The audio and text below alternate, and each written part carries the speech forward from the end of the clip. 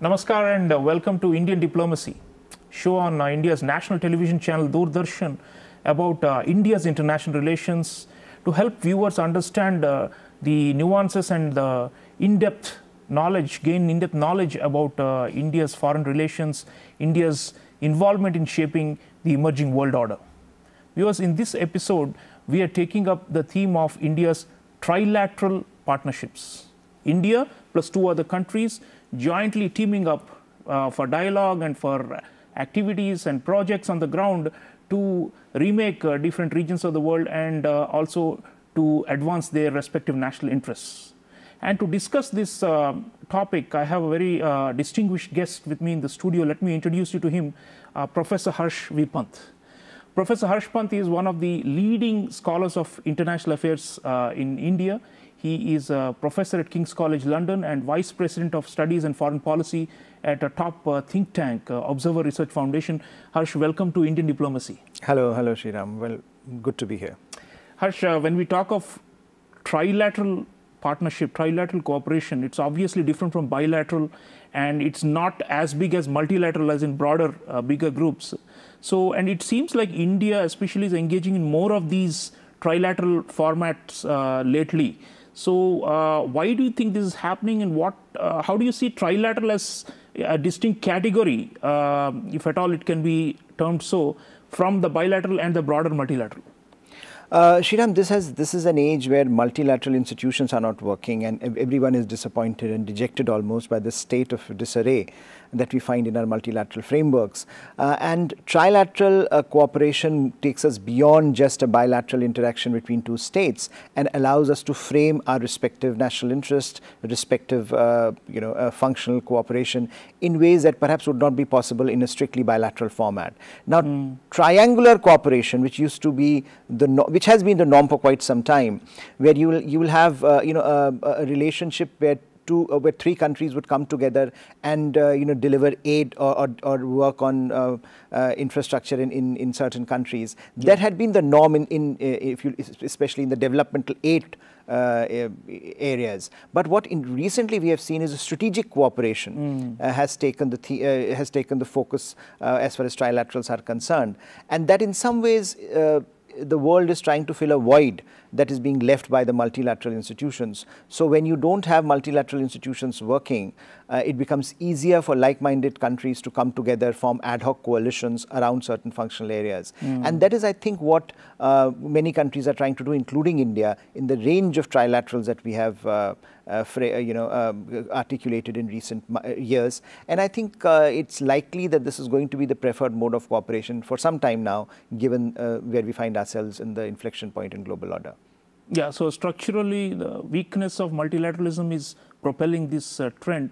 But Harsh, going back to the bilateral, I mean, obviously trilateral builds upon strong bilaterals among all the three players. So why not just leave it to bilateral? So why should we extend it or take it to the next level of bringing in a third player? I mean, let's take the India, France, UAE, for example. That's one of the major new initiatives India has taken in terms of trilaterals.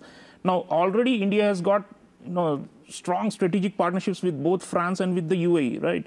So what is the need for bringing all three and pulling all three into one format rather than just sticking to the bilaterals that we have with each other?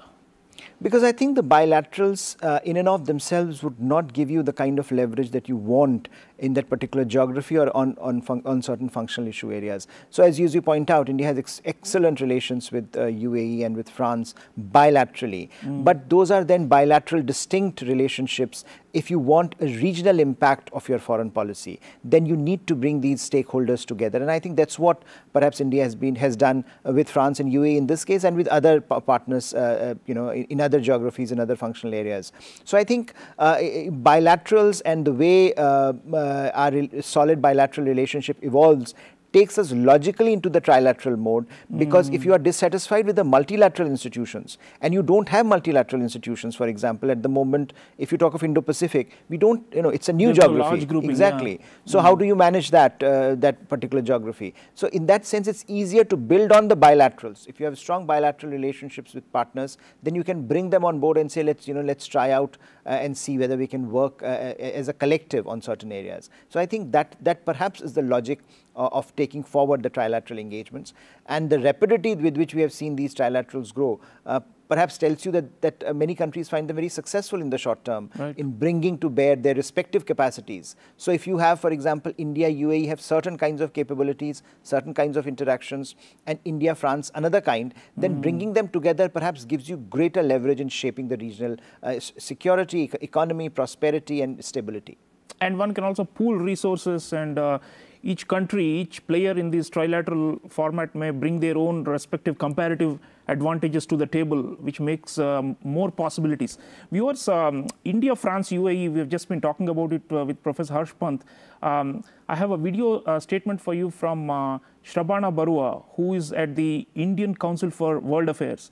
And I'd like you to hear her view on the India, France, UAE trilateral and the diplomatic energies that we are investing in this, and then continue the discussion after hearing from Shrabana Barua.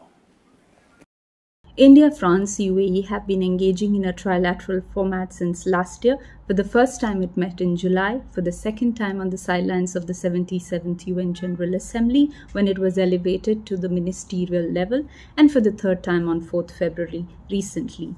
There have been many areas of cooperation identified, starting with the Indo-Pacific, where engaging with forums such as IRA have also been kept on the agenda. There are also areas such as energy, where solar and nuclear has found focus. Given that in the past India and France have cooperated over the International Solar Alliance, the UAE has led Mangrove Alliance for Climate. These areas of convergences are seen as timely, therefore. Also timely is the fact that India is leading the G20 presidency as well as that of the SCO this year, and the UAE is going to host the COP28. On climate issues, India has also its vision of Panchamrit, making it one of the only countries to have reached or almost reaching its target in the NDCs. Its concept of life has also been endorsed by the other two countries. Therefore, these areas of cooperation are not only seen as convergences but are also seen as action-oriented. Another area of cooperation has been startup and technological innovation. In fact, a Startup 20 engagement group has been introduced under Indian presidency. But it is also to be remembered that India has been engaging with other countries in such formats. The Australia, India, Indonesia is one example. Australia, India, France is another. Therefore, we have to see the trilateral cooperation between India, France and UAE as also proactiveness of Indian diplomacy, its capability in taking multilateral action, and growing complexities in the Indo-Pacific. So viewers, you just heard from a researcher at Indian Council for World Affairs about growing complexity in Indo-Pacific and India's proactiveness. And she thinks that that's why the trilateral partnerships are happening. Harsh, India, France, UAE, we've already spoken about the convergence, but she was also mentioning the ones that trilateral formats we have entered with Australia. And there is one with France involved in it. France, Australia, India, and it was in trouble for a while because of, not because of these three, but because of extraneous reasons with the US coming in and playing spoilsport on a submarine deal. But Australia is another major pillar with whom we are doing trilaterals. Australia, France, India, Australia, Indonesia, India. And likewise, we have with Japan as well. Japan, Australia, India again. There's the so-called J, Japan, America, India, and even Japan, Italy, India. We have formed a dialogue trilateral. So, and all of these have the Indo-Pacific domain as their basis. And like you said, the more of a strategic element is visible in the way we are forming these groups. And some of these, of course, are intersecting. And some of these also feed into larger groupings like Quad, for example, which are 4 countries, not just 3. But all of them seem to have the bedrock, which is that we want to be proactive in terms of forming these small clubs or groups with specific purposes. We heard about all kinds of things ranging from climate change to maritime security to infrastructure. There are many initiatives these kind of trilaterals are engaging in. So what does it all add up to? I mean, when we say they are strategic, we would expect that they are generating some kind of public goods for the region, helping to do the rebalancing that we hope will happen in the Indo-Pacific, and ultimately probably providing some kind of a counterbalance to Chinese hegemony and domination of the region. So your thoughts on all these combinations that we're doing with France, with Australia, with Japan as the other major pillar, but then bringing in other third players into the picture. And perhaps from the point of view of the third players, like let's say Indonesia or Italy, just to take two as an example, maybe it's more comfortable for them to be part of these kind of groupings rather than directly join Quad. Indonesia, for example, would be hesitant because of fear of backlash from China direct. So maybe trilaterals also give you some degree of comfort and cushioning and protection. Your thoughts on all these things? Yes, I think if you look at these variable geometries that are emerging in the Indo-Pacific in particular, because I think there is a logic to the emergence, which is, as we were discussing, that look, this is a new strategic geography.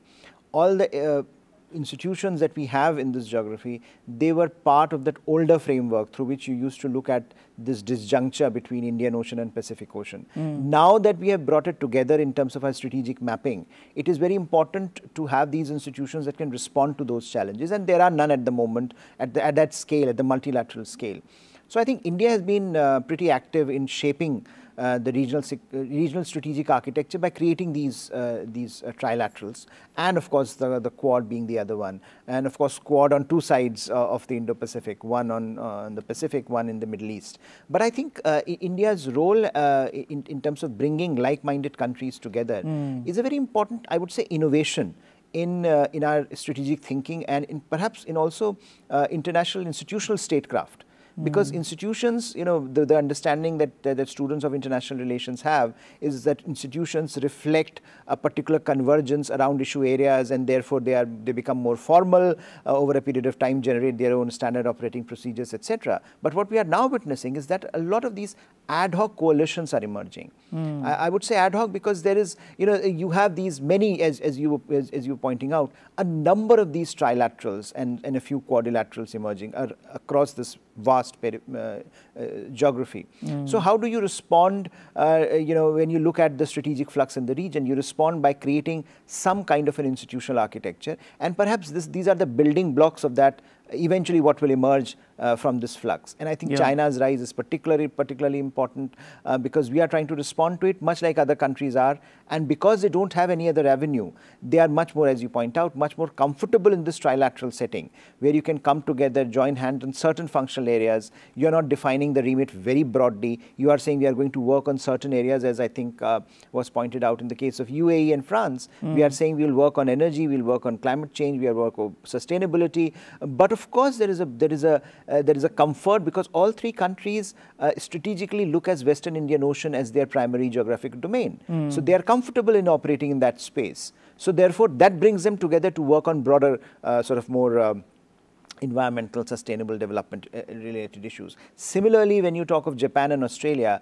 I mean, bilaterally, India is perhaps most comfortable at the moment with Japan and Australia in the wider Indo-Pacific. Now, how do you enhance the ability of these bilaterals to shape the strategic logic in the Indo-Pacific? You do that by bringing in more countries. Now, the easiest way to do that is by trilateral partnerships, which, as you point out, in almost all of them, either Japan or Australia is our preferred partner, and then we are bringing in other partners to add value to that relationship. So I think a number of very interesting innovations are happening, but I would look at it as perhaps India and some other nations' response to this institutional void that exists in the Indo-Pacific. What do you do if your multilateral frameworks are not working or are not up to the challenge of 21st century problems? So we are filling the vacuum in a way.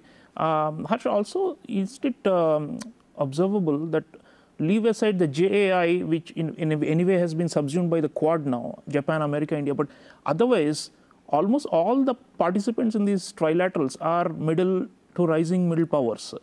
So there's something peculiar about middle powers, isn't it, where we have strength in numbers and we have to come together and coordinate because multilateral or plurilateral or minilateral is the way for middle powers to exert influence, isn't it? And it looks like a lot of these are middle power coalitions or clubs. And is that also, you think, something to do with the international system? Because we are aspiring, India is aspiring to become a great power or leading power, as we call it. We have, on the way, but miles to go. So in the meantime, if we have to shore up the region and if we have to maintain sea lanes of communication and rules-based order and all these, perhaps there is no alternative for middle powers than to come into these small groupings. Yeah, I think that has been one of the most fascinating developments in the last few years, that middle powers shouldering greater responsibility for the provision of public goods. And I think partly I see this as a response to the structural dynamic of China's rise, but partly it is also the fact that I think many of these countries are uncomfortable with or unsure of where America is going. So, a lot of, Japan and Australia have long relied on their alliance with the US, and they still do. But I think there is some sense of vulnerability that they fear. And so they want an endogenous within the region, yeah. It seems that, and that's why you see, Japan under Abe was one of the most proactive proponents of middle powers working together. He pushed India much more into Indo-Pacific and thinking more creatively about it. And India responded. Similarly, you have Australia now, post its disjuncture with China, looking at Indo-Pacific in a much greater detail, and its partnership with India with a greater strategic focus. And so I think middle powers now looking at Indo-Pacific, resident powers there looking at this region as their primary area, and also thinking about how do you manage the challenges in the absence of America's commitment, which may not be total. Yeah. Because America either is distracted or the domestic politics within America is such that you really cannot rely on the transitions happening there. So how do you ensure that you are on a surer footing? And one of the best ways to do it is to find middle powers with whom you are like-minded and converge on certain areas, and that's what perhaps we are witnessing at the moment. Yeah, and Harsh, one of the things you notice also with the trilaterals, India is also doing some very unorthodox ones in the military domain, defense, for example. There is the SITMEX, they call it Singapore, India, Thailand. All three of them forming a kind of a defense trilateral and doing joint naval exercises and all that. And so it suggests that also if there is no way for us, for the Quad to be expanded or for more people to come in, but we will find other means through which to keep these countries engaged and involved in security for the region. So specifically on the defense side, people know there are all the other things we are doing on the civilian side, infrastructure and climate change and energy and those sort of. But on the defense side, how do you think trilaterals will go? I mean, we also have the Malabar, which is 4 countries, which is essentially the defense counterpart to Quad. But then there are also other formations we're doing and trying to bring in more players. It looks like our diplomacy, our strategy is to bring in more players. And the Europeans have also come in. And this is making it more interesting, this region. The one with Japan and Italy is interesting. Japan and Italy are now ramping up their own bilateral defense co-production and joint ventures. And they find India useful. And the Italians are saying that they will bring in their prowess with regard to Operation Atalanta, which they had done to counter piracy in the Western Indian Ocean. And likewise, so there is this, defense side. And how do you think, how far can this go? And do you think this is enough joint exercises, or we should be doing more through these trilaterals? I think on the defense side, we are still, maturing in some ways. We are still trying to assess how far we can go with some of these partnerships. But it is very important because I think one of the biggest issues in the region is perhaps, how do you make provision for regional security in a collective manner?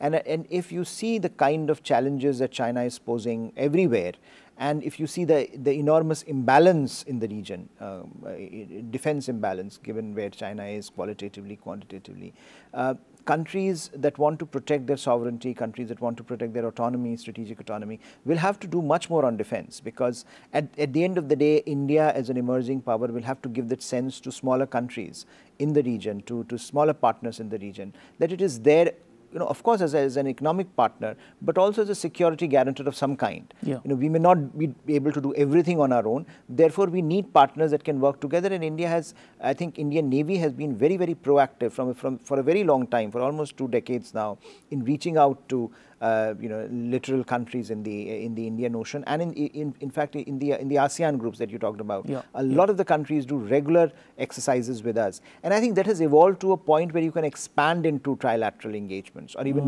bigger engagements of that kind, which I think gradually we are moving in that direction. So I think defense is going to become an increasingly important component of the trilateral arrangements that we find ourselves pushing, but it will be almost inevitable that happens because of the security landscape and how that is changing, particularly in light of what may happen, or what happened last year in Taiwan, and how suddenly the instrumentality of force is becoming such a visible issue in global politics. Absolutely. Unilateral exercise of power is a major threat perceived by many of these middle and rising powers, and that's why they're coming together in trilaterals and other formats. Viewers, we also have traditional trilateral cooperation initiatives with the countries that are not necessarily only geostrategic, and these cover a variety of issue areas. And on this, I'd like you to hear India's External Affairs Minister, Dr. Subramaniam Jaishankar, talking about how India forms a variety of partnerships based on the issues. Let's hear him and then come back. The statecraft here is really how do you manage contradictions? How do you have different agendas, different partners, different abilities to deal with them? And that is actually the challenge for diplomacy. Now, it is also a particular challenge for bigger countries, because bigger countries have more varied interests. So when you have more varied interests, you have different kinds of partners. Now, if you look today at who are our partners, our political partners, our security partners, our developmental partners, our energy partners, our digital partners would all be different combinations of people. So it's not just how do you deal with 2 sets of people. Depending on the issue, you will get a different combination of countries to deal with. Viewers, you just heard this from our External Affairs Minister saying that we deal with different combinations of countries depending on the issues. Harsh, there is the older South-South cooperation-based, trilateral formats which have existed for a few decades now. For example, we have the India, Brazil, South Africa, IBSA. We have the RIC, Russia, India, China. Now, these trilaterals predate the Indo-Pacific ones that we have just spoken, and in many ways they were formed in maybe the halcyon era of the South-South cooperation, when China was seen also as a middle power, and we all had something in common. We wanted to make the world better and revise the international order in a fair and just way. And of course, some of those concerns remain. We still, on climate change, on trade and such things, we have a lot in common with fellow developing countries. So if you look at those older ones, IBSA, RIC, those kind of trilateral, I mean, we still have ministerial meetings and so on, although we haven't had summits on this format lately. So how would you rate these in the current era, I mean, where there's more geopolitical competition? Would you say that these have lost their relevance, RIC and IBSA, and we should just forget them and just focus on the ones which have more strategic content? Or do you think that those will persist and those have their own momentum that will have to continue, given that we have these what Dr. Jaishankar calls varied interests on a range of topics as we become a bigger power? See, I think institutions of any kind, they don't disappear that easily. So they'll persist, in some way. But the issue that I find is interesting and important is that the present ones, the newer ones that we have been talking about over the last few minutes, they have a strategic logic which is very sharp and very visible. The older ones like IBSA or RIC had some broader logic, as you were mentioning, the argument that, look, we are all developing countries, we all need to work towards multilateral reforms. All of those issues are very much alive, but I think the context has changed. So where China used to be a partner in terms of asking for multilateral reforms in a way that does not destabilize the entire system, today China has a very different agenda. Similarly, when you look at Russia, for example, it's still a bilateral partner for India, but on certain issues like territorial sovereignty and integrity, there are questions around whether we will be a partner in that context. So the issues remain, which these platforms had highlighted.